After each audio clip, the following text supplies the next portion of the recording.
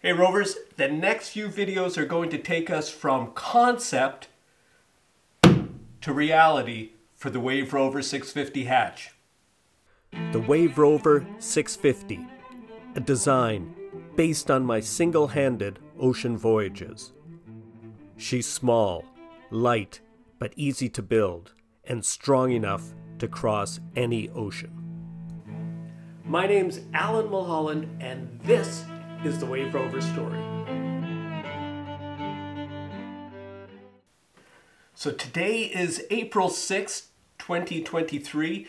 We are, 92 days away from the launch of Wave Rover, and there's a lot that still needs to be done. We'll get to that in a moment. It's also 3 days before my birthday, and I'd just like to thank everybody who contributed to my camera contribution fund. This is the camera. It arrived yesterday. Hard to believe this cost $700, but you know, that's the price. I will be using that to record the rest of the build, and also of course the voyage, because it's an action camera. It's waterproof and dustproof. There's still 3 days before my birthday. If you'd like to contribute to the camera fund, there is a link in the video description. I would like at this point to thank everybody who has contributed. That was very nice and much appreciated, I might say. On another sort of housekeeping note, there are only 3 spots left on the Benefactors bulkhead. After those 3 spots are filled, I'll be shutting down that fundraiser, because that's what we had said. We wanted 100 names to be written on the bulkhead inside Wave Rover, and those names are going to travel with me on the circumnavigation, which is coming up very quickly. So, a lot of you are saying, Alan, why did you take all that time and effort to build a hatch? Why not buy one? Well, I have 4 things to say about that. Number 1, when you go to look at a hatch, they come in set sizes. So the manufacturer has more or less decided for you the size of the hatch. Whereas me, I've decided the size. You know, I've made it whatever size is comfortable, custom built for me, and then just made it a little bit bigger. So custom made. That's number 1. I can build whatever I want. Number 2, I have never had, well, let's be honest, I built my own boats with the exception of the Contessa, which I sailed across the Atlantic in season 1 of this video, of this channel. And I have to say that the hatch didn't leak, although water did come in through the hatch, but that was operator error, not shutting the hatch. So the hatch, when it was closed and we were in rough seas, didn't leak at all, not one drop. What did leak was the forward hatch. And the forward hatch, if enough water came on it, it worked through, you know, I guess the seals of the hatch. And it was the same with the opening ports that I had, port and starboard. They leaked. Point of the story is, I have never had a manufactured opening, hatch or port light that hasn't leaked. In fact, when I looked at the Lumar hatch for this, approximately the same size, this brings us to point number 3, the cost, and the hatch that would be this size came in at, I think, $1,800, not including tax, which is about almost 20 times the price it will cost me to build the hatch for this boat. So price, and here's the kicker, that hatch that I just told you about, you know, a fairly pricey piece of equipment, that hatch has a warranty of 1 year on the seals. That's where it's going to leak, on the seals. So they only have a warranty of 1 year, whereas this hatch is so simple, it's so easy to make watertight. You'll see that in the upcoming videos. And, you know, as far as I'm concerned, it has a lifetime warranty. Well, it's like a voyage in itself. You know, the destination is to have this built, and the voyage is building this. And it's so worthwhile. Once you get stuck into it and you become a creator, you know, from idea and concept in your head to executing and building something that is practical and really, you know, dare I say, beautiful. That is one of the priceless things that you will get out of a project. And it doesn't have to be a boat. It can be anything. It can be a house. It can be building a bicycle or building a homestead. It's what really separates us from the vast majority of people who don't do an undertaking such as a boat or whatever your passion is. Now let's go back in time and see how this whole Wave Rover hatch and housing got underway. The opening for the hatch has been cut. It's as far as the height goes, I've got it about 3/4 of an inch lower than it needs, and I'll put a precise cut on that once I've got the hatch unit built. But when I cut the opening, I had this piece of wood left over, and I just want to break this, and we'll take a look where it breaks. I mean, bear in mind, there's not a lot holding this on. This is just a tiny little bit of the fillet, and it's only on one side. There's nothing on the other side. So I'll just hand the camera over to Mrs. Rover. Okay, so this won't be too difficult to break. Let's see, we'll just go like this. Okay, so it broke, and let's just examine what's happened here. So the plywood broke, not the glue. The glue is all intact, and that layer of plywood is what is ripped off.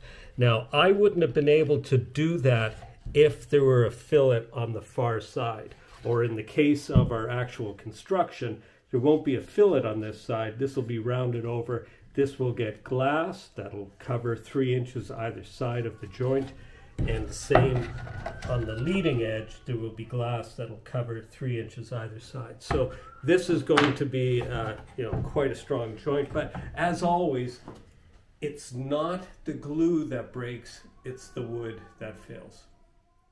Planning is absolutely crucial in any project. And these are some of the things that I'll be needing over the next 2 or 3 days. And you've got to be thinking ahead all the time because, you know, I just can't afford any downtime. Today marks exactly 4 months until launch. And, you know, we just barely got the boat closed in last weekend. So this is the hatch and some of the wings on the side of the hatch. But I have to do fillets right away. And then I'll be using some of that glue for the hatch.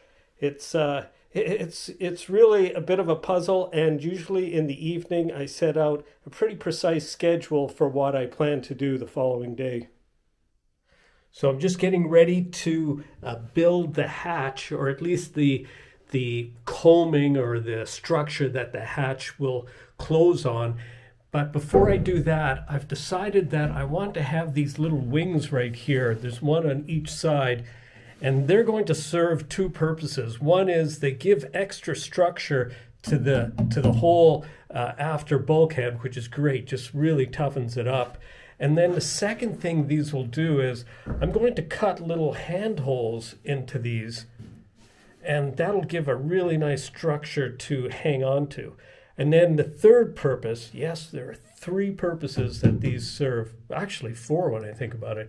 The third purpose will be right about here. I'm going to put a hole, and then across here will be a pipe, and that pipe will be something for me to swing on as I come in through this hatch. And then, of course, the fourth reason that I wanted these, they add that extra protection so that if the hatch is open and say the odd little bit of spray or something comes into the boat, this will just give this little area just behind here where I'll have some electrics, it'll give it more protection. So the little project I'm going to work on right now is to put some handholds into these. Oh, and they're not done. When they're done, and you'll be seeing this later on, we'll be putting a round over along this edge and then fiberglassing that. For this portion up here, it's a fillet, and then for this portion over here, there's another fillet. And then, of course, the whole thing, has been laminated into this longitudinal bulkhead. And in the initial plan, that longitudinal bulkhead actually terminated right here, but I had anticipated this right back at the building stage. It's something I wanted to do, and that's why I ran it that extra length, so that I would have some sort of structure to build these wings onto. Anyway, let's get those handholds done. So this is where I want to put the handhold. So I want this to be the top. Just going to measure down 4 inches, because that's consistent with what I've been doing for the other handholds. Just line it up. 4 inches is, try to stay out of the camera here. Okay, right there. The bit I'm using is 1 1/8 inches in diameter. So 1/2 inch and 1/8 is 1/2 inch and 1/16, or another way of saying that is it is 9/16. So right here, that would be the center of our radius, and now down here I'll do the same thing. So now I have 2 points to put my drill bit, right here and here. How the hell did we lose it? Oh, here it is. See, that's me. I put something down, and then I'll search for everywhere for it, and then find it right beside where I had it. Okay, so here we go. I'm just going to put a little bit of backing protection like we usually do on the clamp. And let's see. There we go. And if I look a little awkward, it's because I'm trying not to get in the way of the camera. Which I don't think I'm really that successful doing. Okay, so now I've got some backing support. I'm going to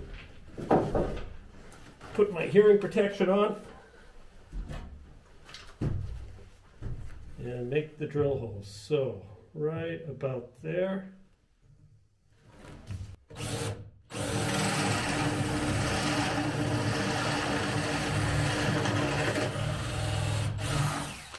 There we go.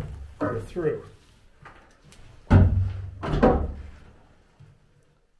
So now I just want to give myself a line so we can cut this out.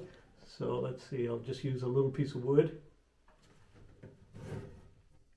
There we go. And the reason I like to use a piece of wood as opposed to a metal framing square, a piece of wood doesn't slide around on you when you place it on the wood. So now I've got 2 parallel lines that intersect with, oh, they run tangent to the circle. So I'll just use a jigsaw.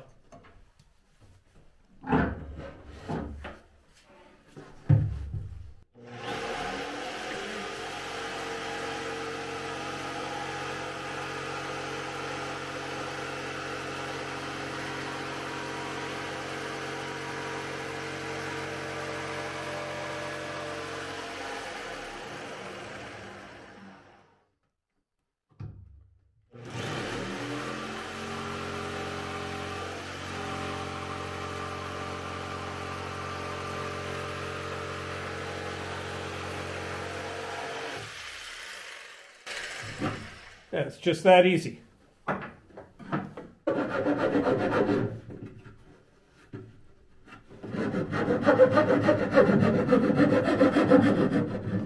So we've got Bill England here from Ambler Odysseys, and he's just cleaning up this this hole before I take the router to it.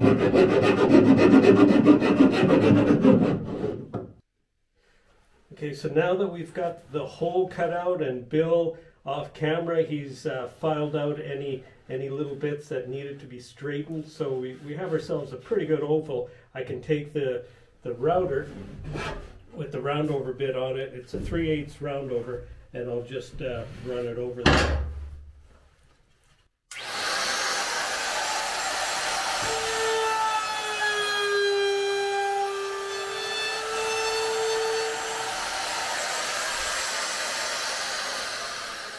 So what we're looking at, we have a little bit that needs to be sanded out just in this corner, but apart from that, it's yeah, it's looking pretty good.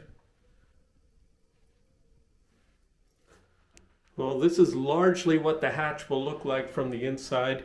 You can see there's plenty of room, and I deliberately made it wider than the opening, and the reason is I plan to have some little storage spaces here for things like the binoculars and maybe handheld VHF. Same on this side, and there's still a bit of finishing to do. That'll of course be another video. I'll be doing a round over here. We'll be doing a fillet between here. We'll be glassing that whole affair, and also along here the handholds will be glassing, doing a round over and glassing that. And then of course at the top here we'll be turning this into a really nice radius and fiberglassing that. So yeah, a bit of work, and of course the combing has to go on the hatch itself. Yeah, a bit of work to do. It all takes time, but there's only one solution, and that's to crack on with it. So next week we'll carry on with the hatch housing and combing. Rovers, as always, thanks for watching, and remember, forge your own adventure. I'd like to take a moment to honor the Wave Rover Benefactors. So what is a benefactor? Well, these folks have made a contribution of $100 US or more to the project, and their names will be affixed to a bulkhead inside Wave Rover and will be traveling with me on our circumnavigation. Now, these donations truly are much appreciated. Well, the Wave Rover patrons, with their pledges of support, really do make the creation of these videos possible. Now, if you'd like to know more about Wave Rover's patron page and Benefactors Bulkhead, I have links to both those pages in the video description. Now, another way to help Wave Rover, and it doesn't cost you a dime, is by sharing our content on your social media. So now, as always, Rovers, thanks for watching.